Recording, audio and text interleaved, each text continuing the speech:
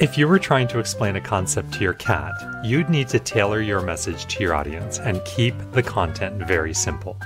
So then, why is it that we, as smart humans, often forget this rule as we try to explain data and business concepts to other humans? Let's look at 3 quick and simple fixes that you can use today to help you tailor your data visualization message to your audience. For clearer charts, use the 3-2-1 principle. The 3 of the 3-2-1 principle is the most important rule that you need to remember. You only have 3 seconds to grab someone's attention. This applies whether your audience is a human or a cat. If you and your slide haven't made your point within those first 3 seconds, you really risk losing the focus of your audience. Let's take the example where you want to show the difference between data values and the performance of 3 solutions for improvement. Say, for 3 new cat food flavors as compared to the current flavor. Most of us would show all the data and expect that our viewer would easily see the differences. But in this case, all the data isn't relevant. It's the differences that we care about and want the viewer to care about also. Keep in mind that your chart doesn't need to start at 0.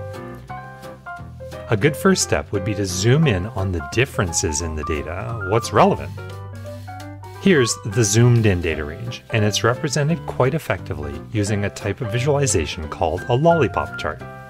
But what if you could simplify your visualization even further using a dumbbell plot and incorporate the current process point as the base for each of the solution visualizations?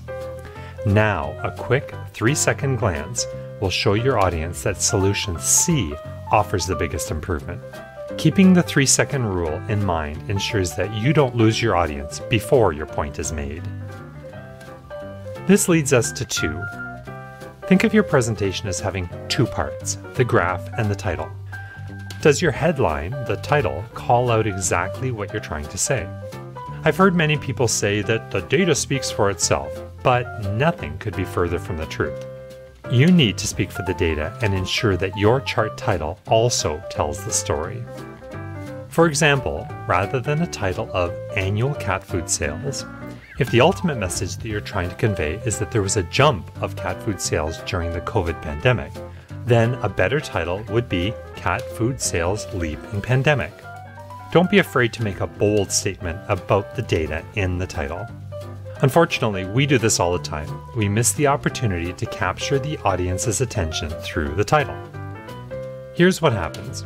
People glance at your presentation slide and immediately start running questions through their head like, what's this talking about? What's the point? Is this relevant to me?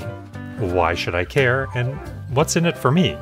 The title needs to lead the audience to answer those questions. Help the data speak its message. Finally, the 1 of the 3-2-1 principle.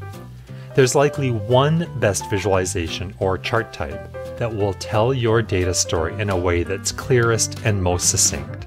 The tricky part is finding the one that's the best fit. For example, 2 lines on a chart make it easy to see their trend, but a dumbbell chart makes it easy to see the differences between the lines. A waterfall chart is great for showing the steps of changes getting from data point A to data point B. And a scatter plot is perfect when you're looking for relationships or correlations. Try to learn all of the different types of charts available to you, with preferences given to keeping your message simple. Just because you can use an exploding pie chart doesn't mean that you should. Broadening your knowledge of different chart types and having your toolbox filled with these different choices will make it easy to choose the best way to tell your data story. Whether a colleague, a client, or a cat, use the 3-2-1 principle to make crystal clear graphs that your audience will love.